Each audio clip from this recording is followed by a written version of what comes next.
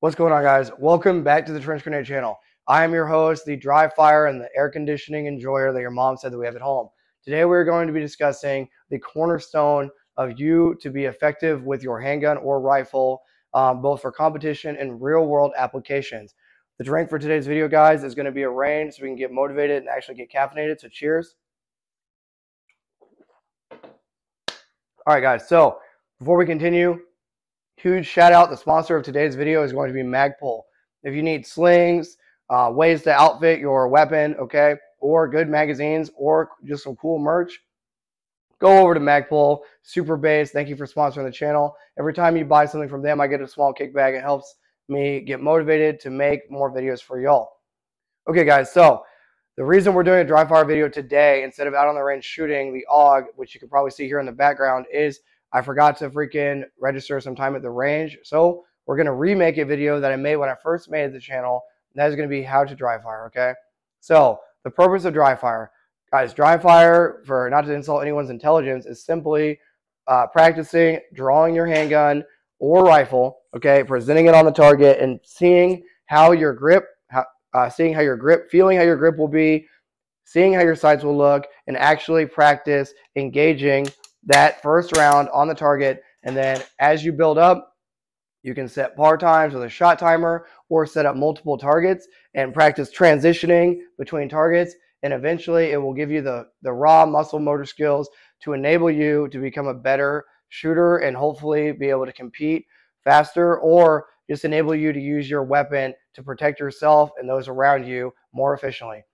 Okay, some ground rules. So before you dry fire, the very first thing you must do is clear all magazines that are going to be present in the room and have them double checked with a buddy. That way you obviously do not have a negligent discharge, because how many people have been killed with a quote unquote unloaded weapon? The answer is a lot.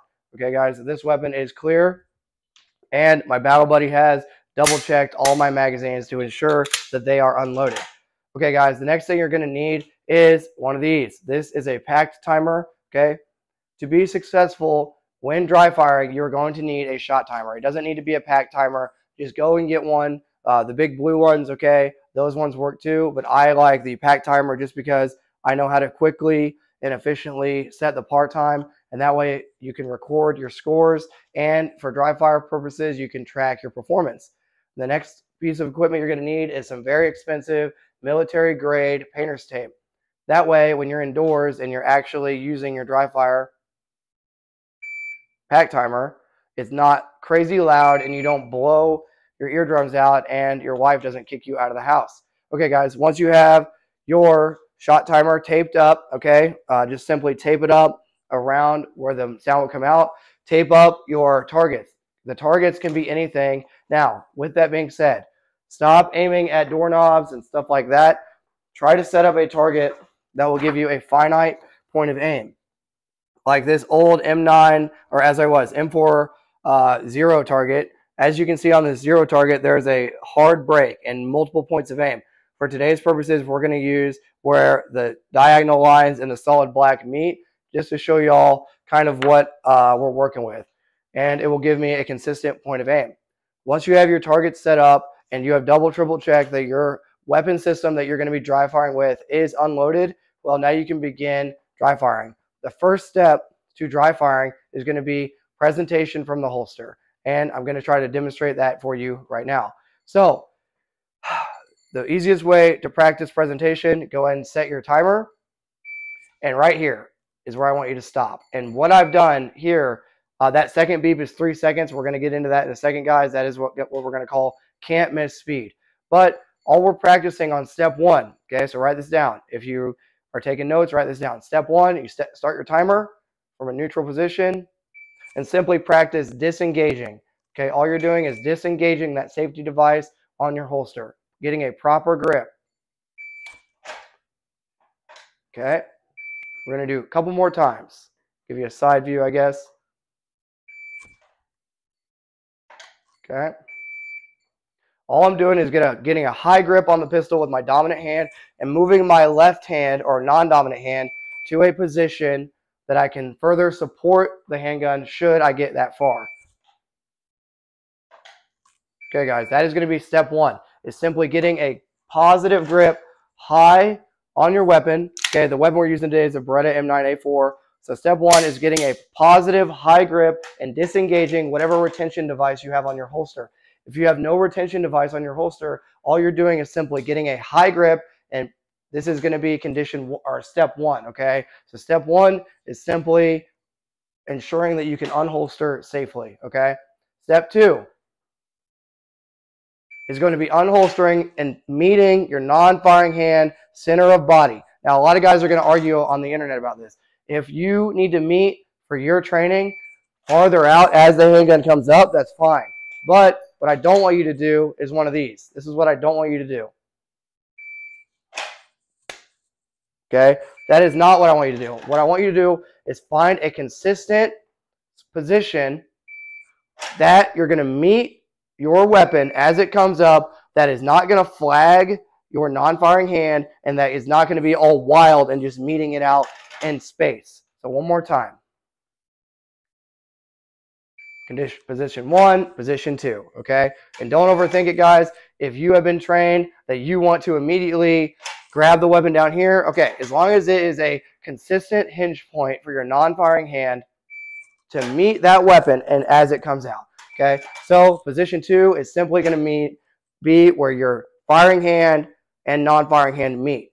Now, Trench, how do I want my firing hand and non-firing hand to meet? Well, I'm going to show you.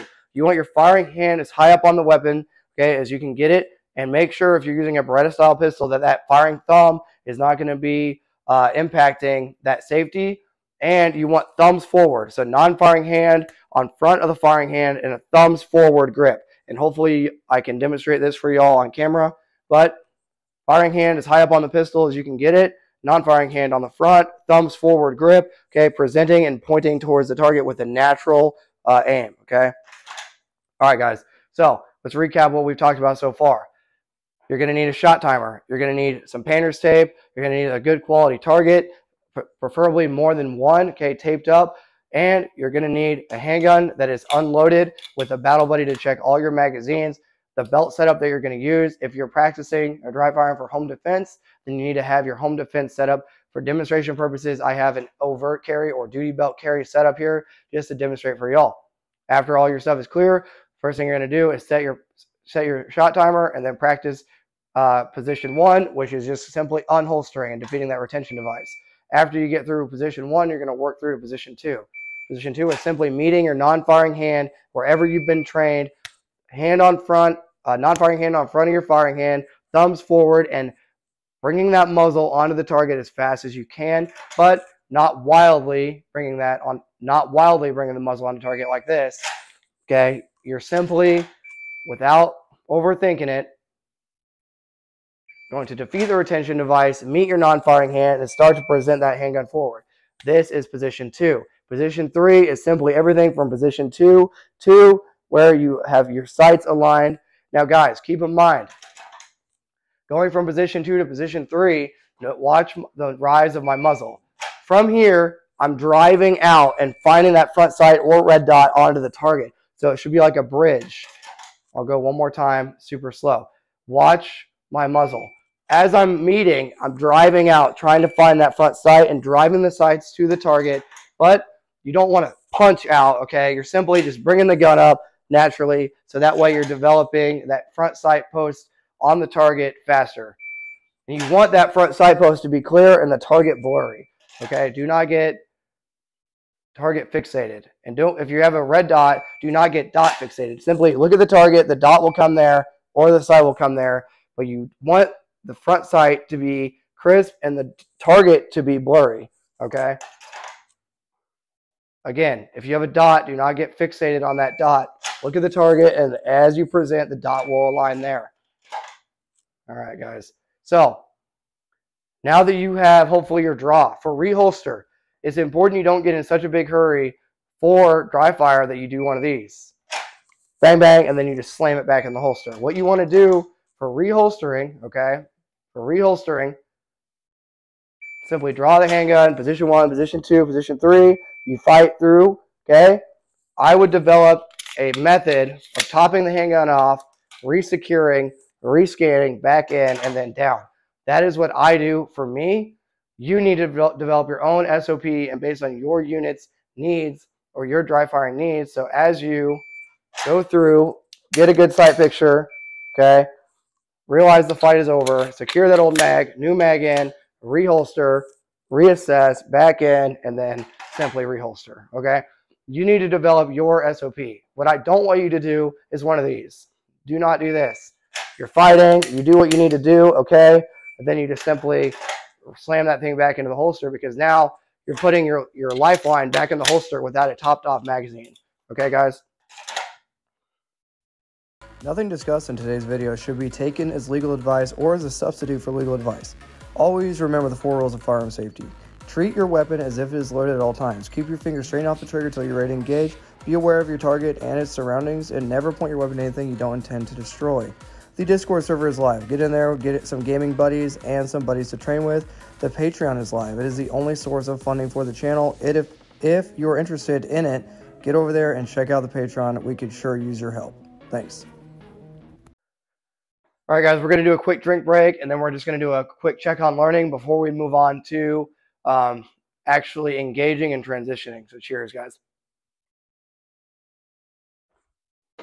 Okay, so what was position 1? Position 1 was simply reholstering and getting that proper grip with that firing hand. Position 2, okay, was simply meeting your firing hand with your non-firing hand and driving that handgun as flat as you can onto the target. What was position 3? Position 3 is simply fighting, okay? Position 3 is simply fighting, okay? And then once the fight is over, you go back to position 2, secure a new source of feed, old one out, new one in. You can put it in your dump pouch or in your magazine pouch, whatever your SOP is. Make sure before you reholster that the fight is actually over. There is no rush to put the handgun away. I'm going to say that again. There is no rush to take the one thing you have in the fight and to rush back, try to rush through this, okay? There's no rush from here. Right now I have my weapon out. I can continue fighting. I can move. I can do whatever I need to do.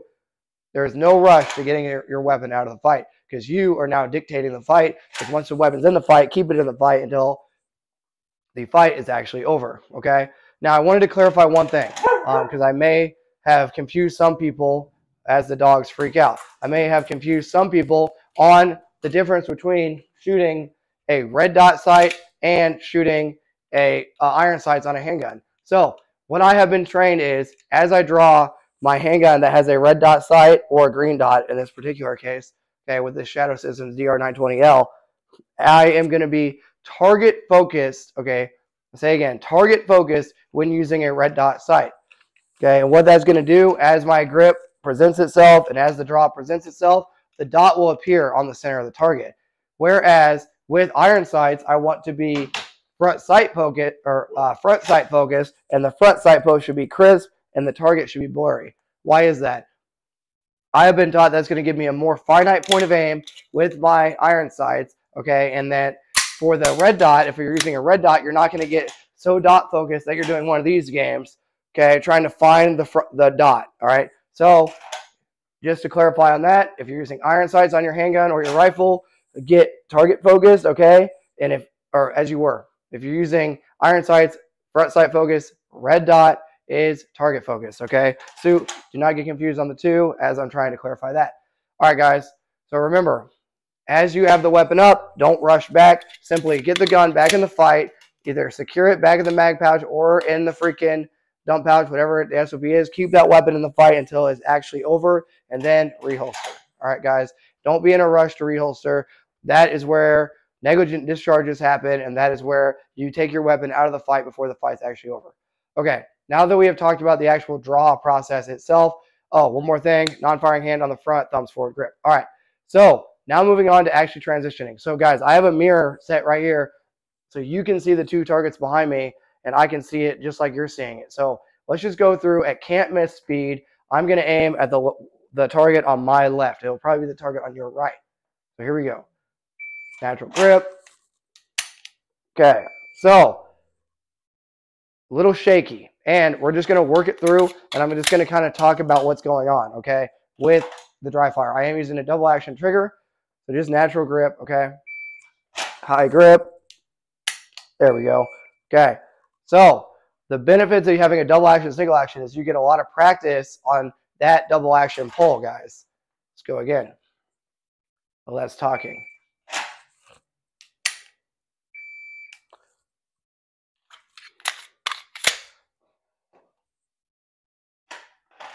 Okay, let's go again.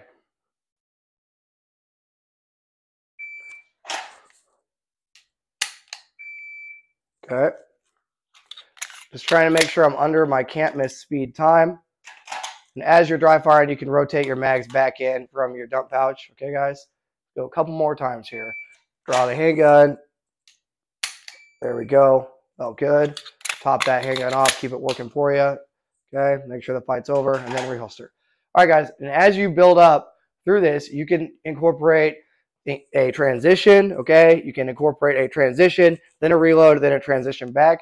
I'm going to show you what a full drill would look like here. Hopefully we haven't lost audio, and hopefully we have not lost video. Here we go, guys.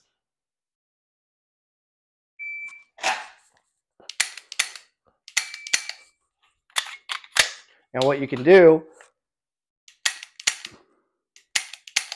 is set the timer for a part time.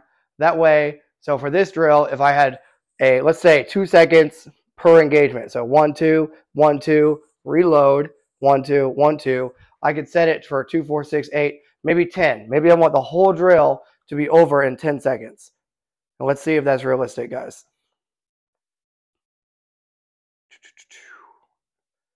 One, 10 seconds. Okay, let's see what the drill is going to be. 2 rounds per target, a reload, 2 rounds per target. Here we go.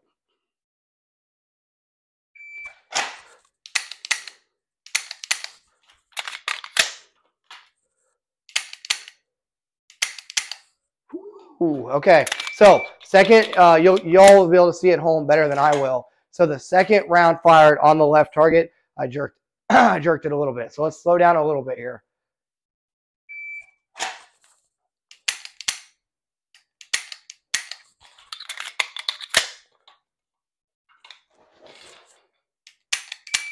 Okay, a little slow on the mag stowage, okay? I need a, because I'm using a mirror for the video purposes, and this is an excuse. If I suck, I suck, right? Because I'm using the mirror, when I couldn't find it, I started looking at myself in the mirror instead of looking at the targets, which you do not want to use a mirror for your actual dry fire. Obviously, I'm doing it for YouTube purposes, but you want to stay target, front side focused, okay? And don't be looking at yourself, right, as you're trying to reholster, because you want it. You're not going to have a freaking a mirror in combat, right? So, all right, guys. I was about to upload this video, and I forgot to mention one of the most important things about dry fire is practicing your tap rack bang or your immediate action drills or your remedial action drills. It's going to be pretty simple. Obviously, make sure the weapon's clear. I'll just put this little portion in right before we talk about transitions. So all you're going to do on the beep, engage, okay? Pretend like you get a click, don't bang, pull one out, move one in, and re-engage. Okay, one more time. This is why you want a lot of magazines on you guys. I'll just do it with the beep. Maybe. Here we go. Okay. Engage, tap, rack, slide off, old mag out, new mag in, engage. Okay? And just work it just like that, guys. And again, you can set a part time for your drill. So we'll say, how long do we think it should take us? No more than what? Probably 5 seconds. So we'll set this to 5. All right, let's try this. So we'll do up 1, 2 rounds, slap, rack, out 1, and 1 round. Okay, here we go.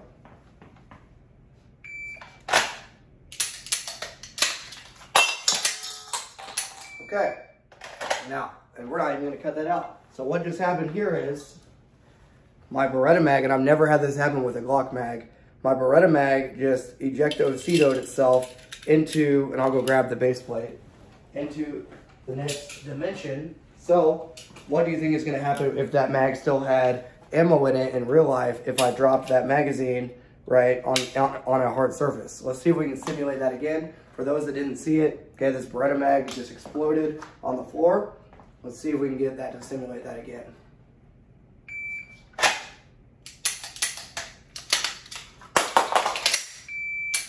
Okay, a little slow. I was also kind of focused on that mag to see if it would break. Let's try this again. I forgot the drill. Okay, let's actually focus here. Let's focus.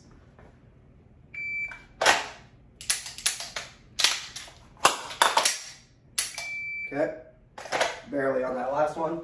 But guys, this is why you want to train, because if you drop your magazine on the ground and it ejectocitos the entire thing and falls apart on a hard surface with no ammo in it, what do you think it's going to do in real life? Like that.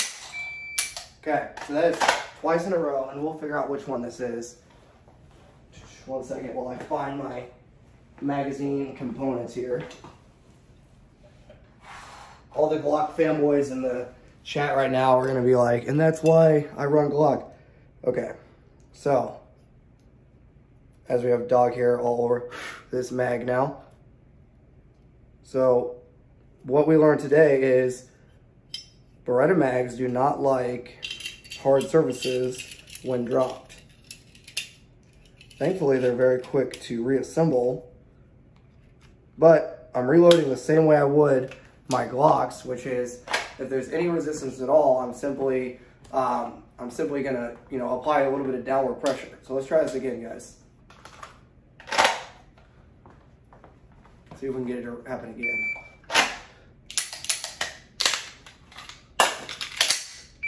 Okay, a little slow. And here, I'll show y'all. This is all gonna go in the video. Let's try this again.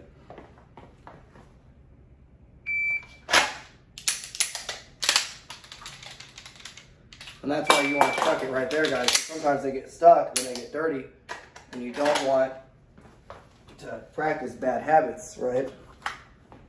One more time.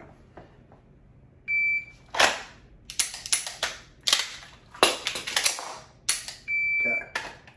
So, we're going to get you all back to the transition portion of the video, but now you know Beretta mags, when they hit the ground, they like to ejectocito themselves from existence.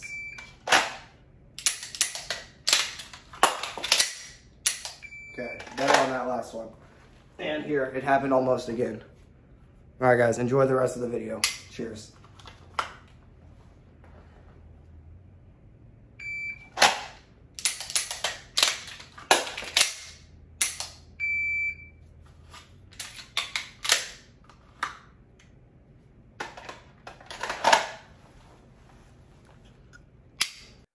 Transitioning. Let's talk about transitioning from targets. So, guys, when you're on target right here, okay, let's say I fire this one. I want my eyes and then my gun, eyes and then my gun, eyes and then my gun, eyes and then my gun.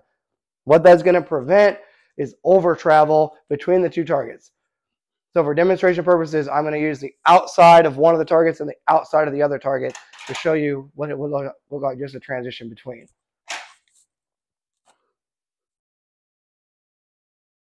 What you're trying to prevent, guys, is that over travel. Because if I go gun at the same time as my eyes, you're going to have a little bit of over travel. Whereas if you just practice going from one spot to the next spot, to the next spot, to the next spot, to the next spot, you're going to have less over travel. And obviously, it'll be exacerbated if I'm going from here over there and drive the gun over here and drive the gun over here and then drive the gun, right? It's going to be the farther the weapon has to travel between points is going to be more exaggerated. If you're driving the gun and the eyes at the same time, or the eyes and then the gun, think about if I'm driving the eyes, right? So eyes and then the gun, it's going to stop at a hard point. Whereas if I take both at the same time, I'm going to go past that point and then back. And hopefully I'm illustrating that point and demonstrating that point clearly enough for everybody. And I'm going to go from this point right here to this pillow over here just to try to demonstrate.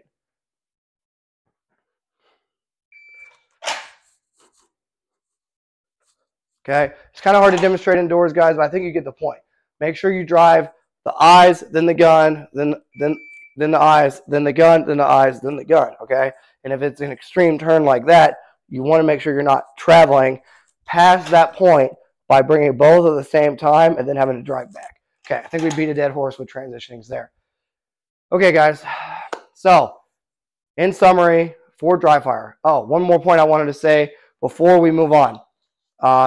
Targets, just make sure you have a target that is consistent for you so you can practice using it, okay? How often should you dry fire? I'm going to say around 4 to 5 times a week, 30 minutes, a dry fire session. You can simply, set a timer on your phone or whatever for 30 minutes, just uninterrupted, and you can work on the basics, hit the basics all week, or you can build up to transitions, to reloads, everything. And by the end of it, and as you go through your dry fire journey, you'll be more comfortable and confident with your weapon. Additionally, make sure you're not just practicing with your duty setup. Make sure you're practicing with your concealed carry and your duty setup, because if you're competing all the time, that's cool, but make sure you're actually dry firing with your carry gun as well, guys. Okay, hopefully I articulated all the things I wanted to articulate in this video. I'm not going to cut any of it out. If there's weird stuff, cool, sharpshoot me in the comments, that's fine. Guys, thanks for being here. Huge shout out to Magpul. Guys, use the link below. Go down there. They have cool merch. They got awesome slings. They got magazines. They got all kinds of furniture that you can put on your weapons, vertical grips, you name it, guys. They even got freaking sunglasses. So get down there. Check out Magpul. Huge shout out to them. Thank you for being the sponsor of the channel, as well as the Patreon, guys. Patreon is $5 a month. It gets you access to the Discord server where you can find buddies to train with and to game with. All right, guys, that's going to sum up the video. I'll do one more dry fire for you, and then we're going to get y'all back to whatever you're doing.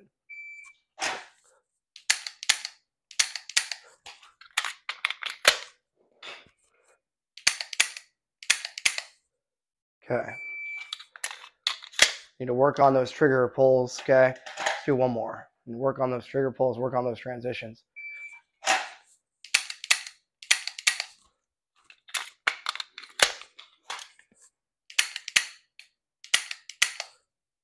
There we go.